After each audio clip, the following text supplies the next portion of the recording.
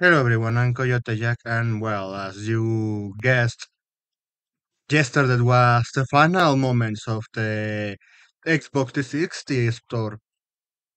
19 years. It's the end of an era, which, it gave us, or at least for the ones that had an Xbox 360 in the 2000s or mid 2010s, it had a lot of good memories because they had a lot of good games. And I know the golden age of the gaming era was the PS2, but nonetheless, it was like the final step. It was the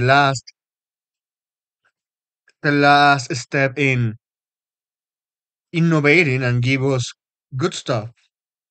But at the same time, I have to say it was the beginning of the end because it gave birth to one of many of the worst practices that is just plaguing the corporate gaming industry. So, for example, the Xbox Live service, paying for playing online, it's not originated from Xbox 360. It's from the original Xbox. But thanks to how this console was designed and the OS, it managed to just normalize that shit. And I have to say, compared to the PS3 in that time, PS3 didn't charge you for playing online, but Xbox 360 did. And they claim it was far better service, but it was far better servers, dedicated servers. That was a fucking lie. The servers they were only dedicated by the company. The subscription was just a middleman. Just one example. The most notorious one, it's the DLC scheme. One of the original sinners of that shit is Bethesda. Book Tesla. Shit Tesla.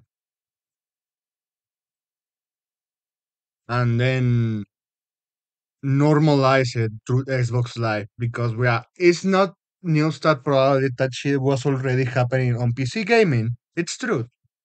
But what company?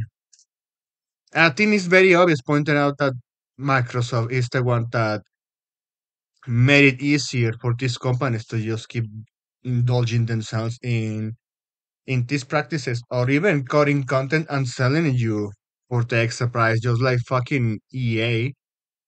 They're one of the few examples of that is Need for Speed Carbon. The DLC scams that they were just fucking expensive. Or even the Ubisoft games where they started to doing that too. Or even they charging you for online DLC that is not even functional anymore. Well, that's the case. Mentioning the good stuff is that in this console, there were used to be good games where they had good looking female characters created from the West for the West and incursionated in some Japanese video games like Onechambara.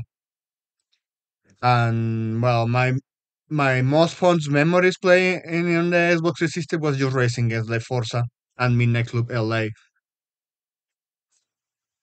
especially Forza Horizon. That was a good game. For a good racing video game that it's for people that like racing and you are not someone that you don't know anything and you need your hand held or and being directed. It's something that I ranted about Forza Horizon 4 and 5. But anyway,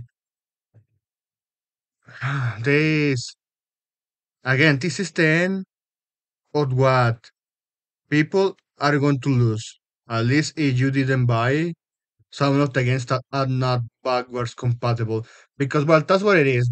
They closed down finally that store because some security issues with the online store and well most of the games that they already went backwards compatible. They say you know what is the majority of games are like that and some of the other stuff is made from companies that they are not even existent.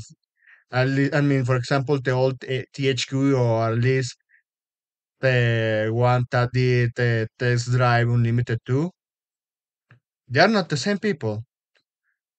That game didn't go full backwards compatible.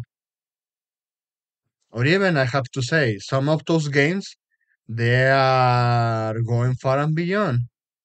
For example, the original Dead Space is far less toned down than the remake.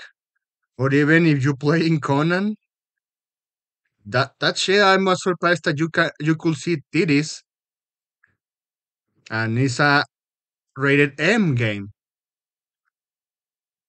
or even on a Chambara. You know, the future of Xbox is now grim because you have shit like this. So this is from Mongolier.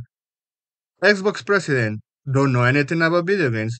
Force developers to stop making curvy female characters. Remember, we used to have those, even in Halo 3. Shut down Tango's Gameworks. Hijack Xbox Pass prices.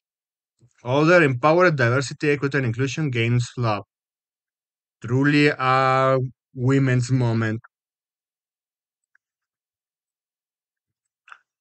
So this is the beginning of the end because you didn't have many games that have wokeness in that console. Nowadays, they are just playing the Xbox One and Xbox Series X.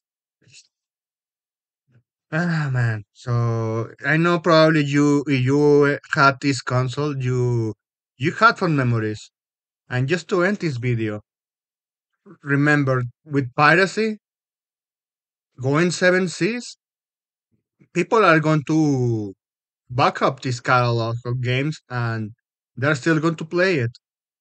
People are still going to get invested into this or even playing on a powerful PC to run it on an emulator or even revive the online components because we have seen that even in PlayStation 3 they revived Gran Turismo games, the online components, especially 5 and Killzone 2. So there are people that are still fond of those memories and they are capable of doing it. This point is the future is PC. The future of gaming is PC until Microsoft decides to fuck up the OS they have current. Well, they currently fuck it up. One of them, Windows 11, but that's a story for another day. Still, I have to say, yeah, I really like it that console. I still have it, and from time to time I play it. That's all I wanted to say here. Thanks for watching, and I hope you have a pretty